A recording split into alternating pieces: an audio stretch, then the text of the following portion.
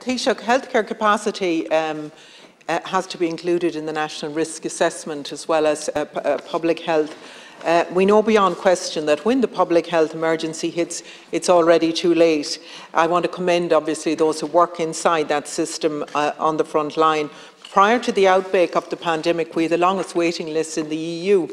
We had one of the longest and strictest series of lockdown because we had so little spare capacity in the health system. Today we have over 800,000 people on some form of a waiting list, including 96,000 children.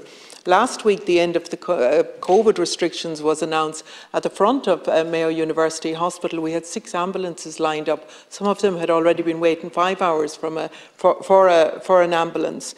So we just don't have the capacity there, and I think it's an enormous risk.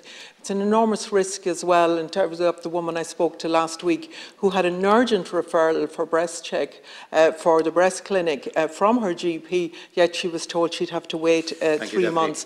Can you please assure us that healthcare capacity will be front and centre of our risk assessment? Deputy Boyd Barrett.